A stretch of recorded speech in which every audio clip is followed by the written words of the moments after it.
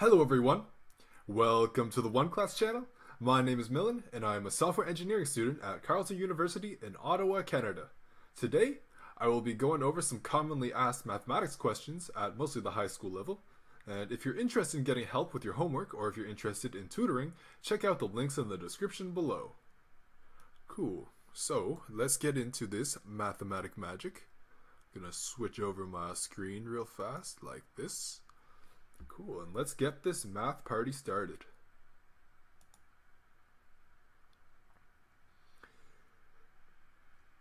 Okay, so the first question that we got on the menu today, it's fairly straightforward. It's asking us how many fluid ounces are inside 1 gallon.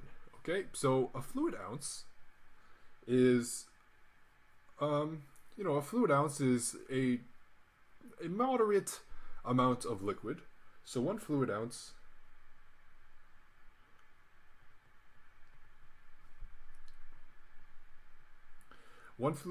is a measure of volume.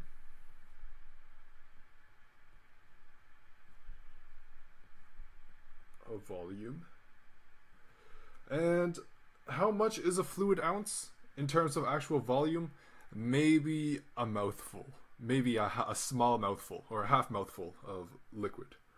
So around a mouthful. A small mouthful.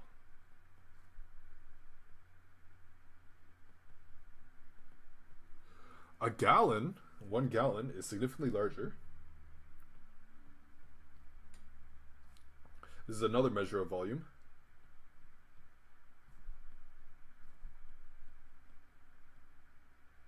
And in terms of how much is a gallon in terms of volume, maybe it's comparable to like a basketball in terms of volume, maybe even a little bit more. So comparable to a basketball.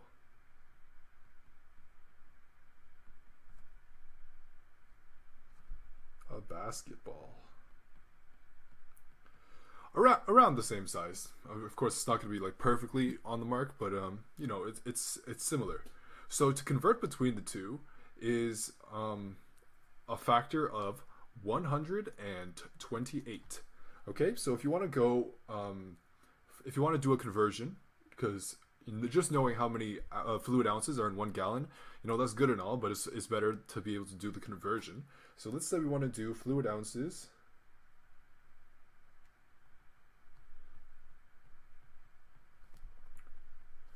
to gallon conversion.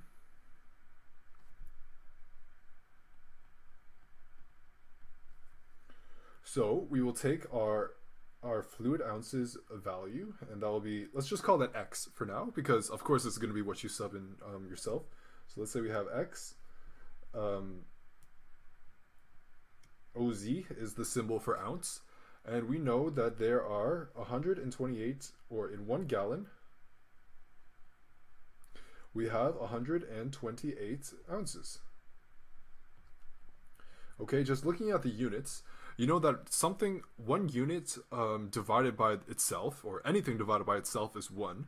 So the ounces up here, we can kind of treat ounces, or any unit for that matter, as if it's kind of like a mathematical variable, and which means like if you divide by yourself, you equate to 1, and you can basically neutralize yourself.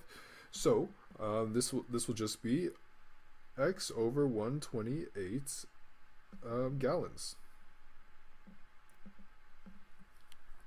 Okay, so an example of this, let's say we have, 2.7 ounces, and we want to convert that into gallons, so that's 1 gal per 128 ounces. This will be 2.7 divided by 128.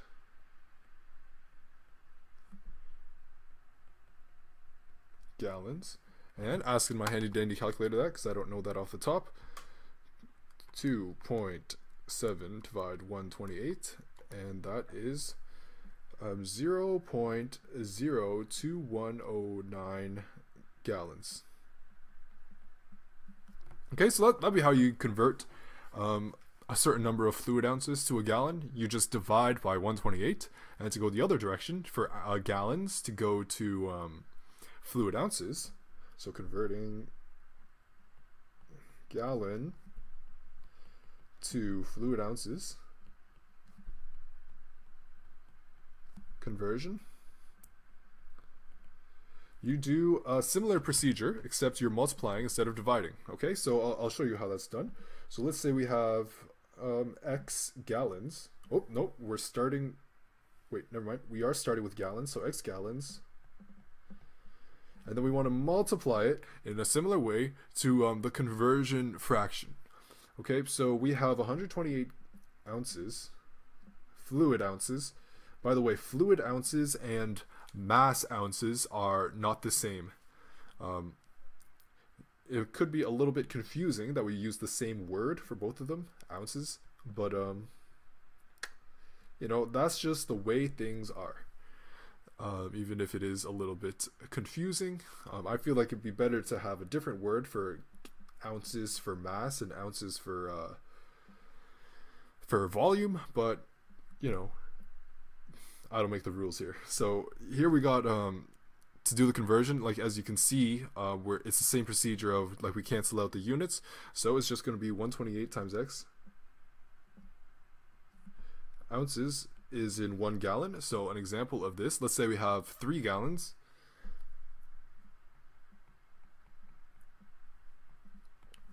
Well, we're going to multiply that by our 128 ounces per 1 gallon. And you can see that, you know, the gallons cancel out, leaving only the ounces left. So we have 3 times 128. And that would be 384 ounces.